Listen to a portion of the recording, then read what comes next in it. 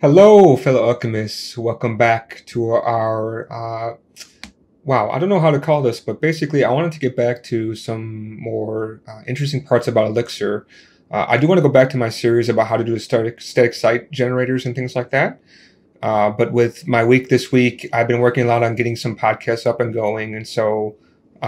But there was something else I did want to cover.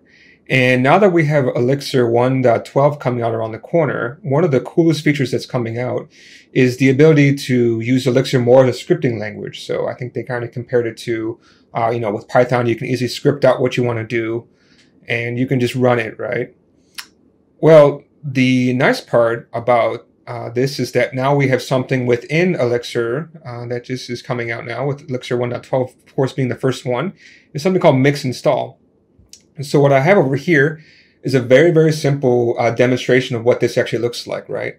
And so at the beginning of your project, you can run this command called mix.install, and you give it a list of your dependencies. There's also a couple other things that you could do, like verbosely log out some information and so forth.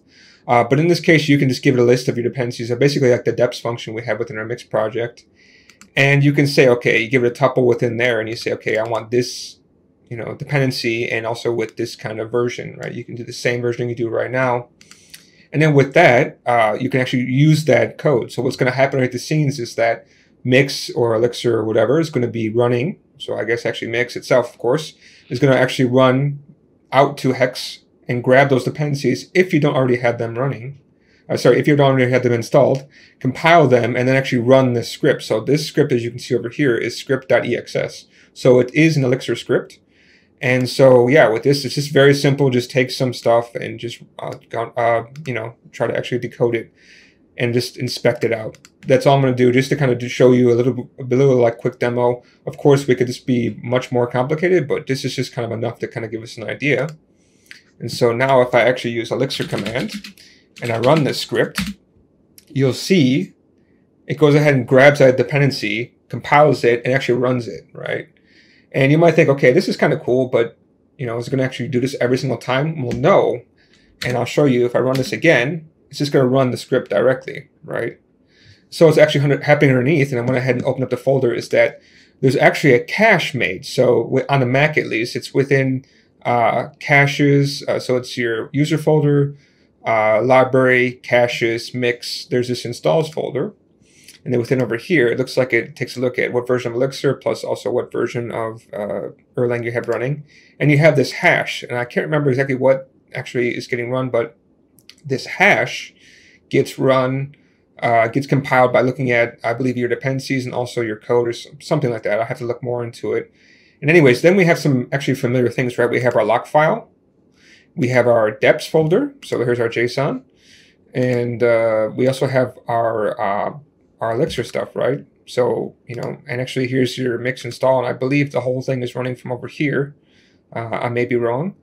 But yeah, you can see, everything is here, right? So we're basically kind of having this like temporary project. And so if you ever change your dependencies, and maybe also if you change, I think if you change your dependencies, it's not going to be a problem, or it will actually change the hash. But I think if you change your code, then it shouldn't be a problem. It shouldn't change anything for the hash, because I believe the hash is always dependent upon your dependencies. I may be wrong. But in any case, right, this is how we can start to actually use Elixir as a script now. So now it's becoming a much more interesting contender in the space. So in any case, I'm going to be looking some more at 1.12 because it also has some other niceties to it.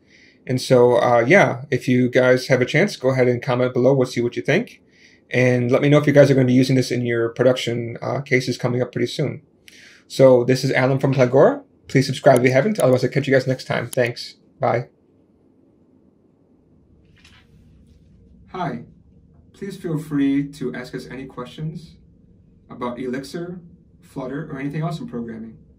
Here's our YouTube channel, Facebook, Instagram, and Twitter. We'll answer your questions every Friday. Ya mantai ke dak man all. Yo wenti ji da wen wo